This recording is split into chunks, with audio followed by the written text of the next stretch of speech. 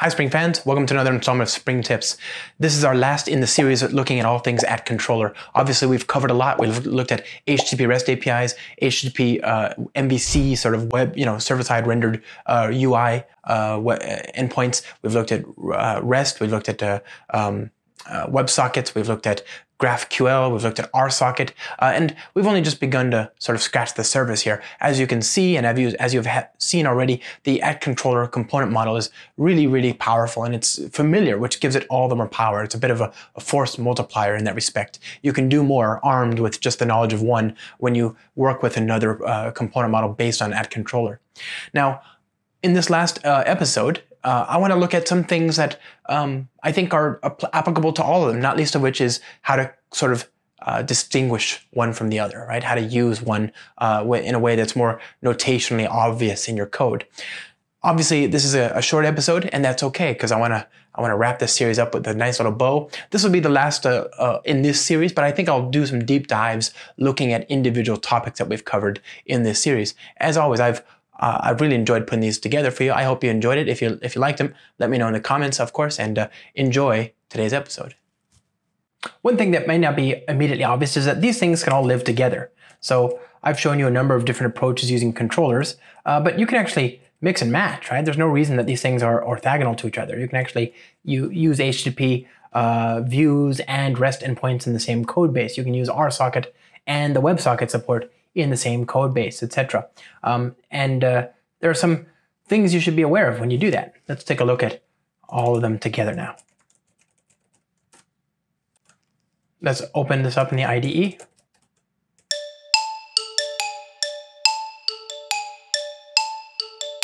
Okay, I have on my class path support for building HTTP endpoints and for RSocket endpoints. So I could say controller response body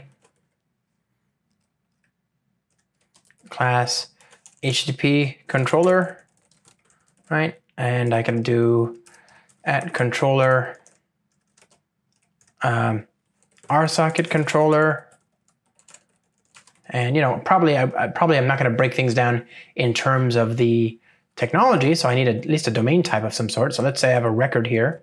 I forgot to use Java 17, didn't I? Oh, I did. Okay, I'll say record, greeting, string name. Okay. All right, so now I've got RSocket controller. I've got a greeting and HTTP controller. Now, if you're doing domain-driven design, then it's very logical that you'd keep the greetings functionality and all the different controllers for that in the same package. So it would be fine to have the distinction be the technology. You could say RSocket controller versus HTTP controller because it's assumed that it's about greetings because it's in the greetings package, right?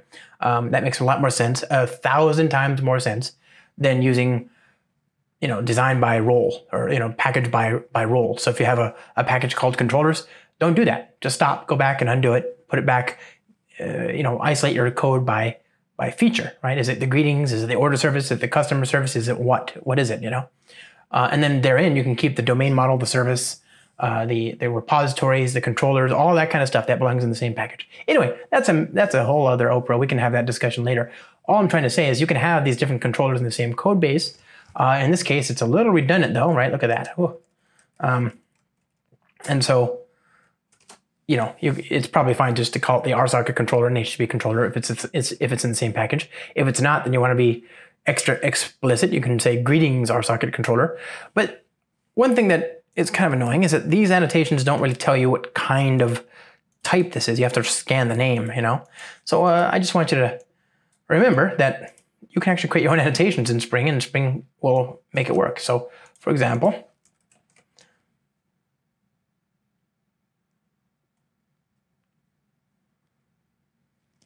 we're going to build our own annotation here called GraphQL controller, and it's an alias for at controller. Okay, and there you go. That's it. That annotation. You could use it with GraphQL. You could also create one here called RSocket controller. All right, RSocket controller. And that's just this. So alias for that. So it's interface RSocket controller. Well, of course, the annotation should be in its own package, right? The stereotype annotation, because otherwise it conflicts with the what I'm doing here, right? And by the way, this we already have at rest controller, right? But we don't have MVC controller, so you might do that as well. You could say at MVC controller, and that would just be, this would be rest controller. Rest controller is actually two annotations. It's response body and controller, and that's fine, right? So greetings HTTP rest controller. But then what about MVC controller? That would just be the default, right? Greetings greetings HTTP MVC controller, right? That kind of thing. And then what about GraphQL controller? And, at some point you can start reducing this. So HTTP greetings GraphQL controller, and then RSocket controller, right? Class greeting RSocket controller, etc. Right? Don't need that. Good. So this is the power of the Spring component models, that you can create your own stereotype annotations, your own meta annotations that are themselves just annotated with other annotations. This is extra. The alias for it allows you to pass through all the attributes on your annotation to the underlying thing. So if you have an attribute called value, it gets passed through to the controller's version of value, right?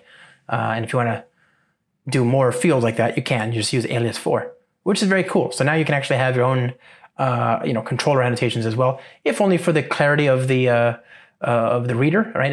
You don't have to do that. In fact, I'm not even sure if that adds a lot of value, because remember, you've got all this stuff here. So maybe it's redundant, And so with all that, we now have a sense of all the different things you can do with controllers. And of course, this is just the beginning, right? There's no reason somebody couldn't put together another controller hierarchy, supporting another protocol. Heck, I expect we probably will at some point. I have no idea what, mind you, but we could.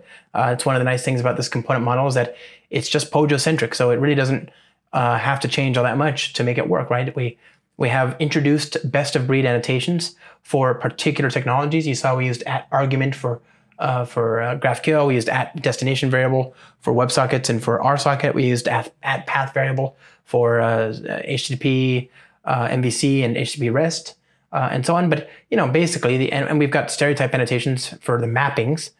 We've got get mapping and message mapping and query mapping and so on. But basically, if you understand one, it's not hard to figure out what to look for in the other. And that's the goal here, is to have that consistency. What do you think, Spring fans? You get something out of that? I hope you did. I hope you got something out of this whole series. I'll have links to all the episodes in the comments, in the notes for this episode. As always, thanks so much for watching. This will be the last episode for me this year, 2021. It's middle of December as I record this, and it's time to kick back and let the holidays roll on in. To all of you who celebrate, happy holidays and happy New Year, and we'll see you very early in January 2022, the brand new year. For those of you who read the This Week in Spring blog, that will keep going, of course, and I might even keep doing the podcast. Probably will, but this Spring Tip series, that's on pause for a few weeks. I'm going to take some little R&R to enjoy time with my family. Thanks so much for watching, as always. See you next year.